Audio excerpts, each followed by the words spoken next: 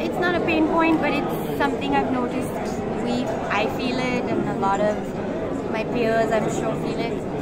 It's almost this thing that when we say digital, it's almost like an afterthought. So when briefs go out, when agencies work on them, you do the big idea first and you make the TVC first, which is understandable because that's how we've done it for years.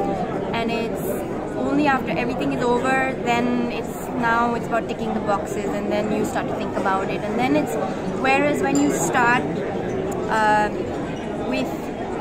almost at the same time, and in instances when we've done that, when we've been in rooms where the briefs have come really upstream, you can then create for platforms. You can ensure that the work isn't just sort of retrofitted and optimized, but it's made specially leveraging all of those superpowers that are available on digital, right?